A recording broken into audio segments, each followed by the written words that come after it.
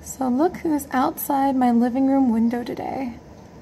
This beautiful, beautiful hawk. I swear this couldn't be more picturesque if it tried. It's just this beautiful, beautiful blue sky day. The fresh green leaves of spring are growing up this tree. This is a wonderful tree that I have enjoyed living next to so much because so many of the large birds, especially the birds of prey that live in the area, really like to perch there and keep an eye on all of the things that are going around down the trees and down in the ground nearby. And this is just so beautiful. You can see the big branches up to the top there are usually where they hang out. But this guy today has decided, look at that head. Oh my gosh, you are so beautiful.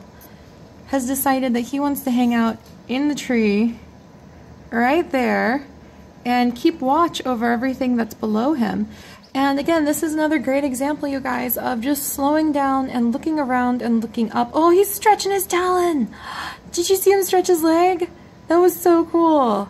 This is another example of just looking up and trying to see what's around you, you guys, because I've been watching people, and to be fair, I don't think anybody who's down there, you can see the park path, well, kind of, is right down there, and there's a busy road right there, and if you just look up, there's this beautiful hawk. This beautiful, beautiful hawk just sitting in a tree. And he's absolutely glorious. I don't know what type he is. I've seen a couple crows fly by and kind of eye him up, but they haven't tried to chase him away like they normally do just yet. So I'm not sure if he's either too tough for him, like it's too tough for the crow gang that lives in the area to chase away, or if they're just not competing for the same resources. But he's big and beautiful. I wish he was a little closer so that I could get a better glance at him. But he's just so beautiful, you guys. I'll try to look at him through the binoculars and see if I can ID him for you guys before he flies off. Oh, wow.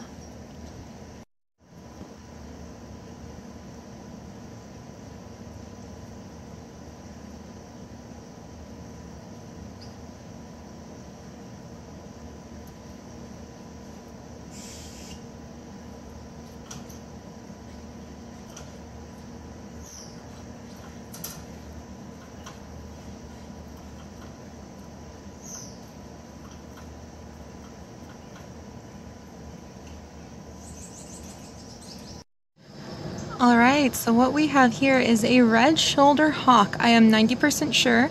I looked through the binoculars to get a closer glimpse, and there is indeed a little red patch of feathers right on the shoulders of this beautiful bird. And these red-shouldered hawks we've actually seen quite often in the area. They do pretty well in suburban populations where there's like, I mean, there's a road. Ooh, are you making, oh, look at him go. Beautiful. And he's off the hunt. But yeah. Oh man, I can hear him calling. Yeah, you guys, that was a red-shouldered hawk. They do really well in suburban areas. They actually perch next to sources of water and hold still and keep an eye out until they are able to find prey. And apparently they mostly eat small mammals, but they'll also eat reptiles and crayfish, and they'll eat birds occasionally, sometimes even preying on them from a bird feeder. So not good for the birds that come to my bird feeder, but that was absolutely beautiful.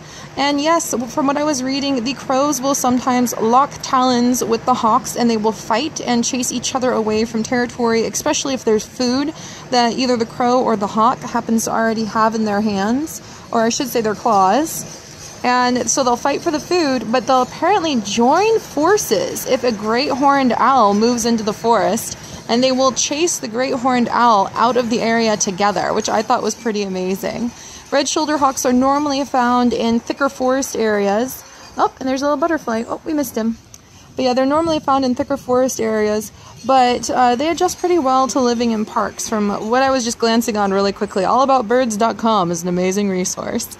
And yeah, I'll have to see if that guy comes back again, because that was really awesome.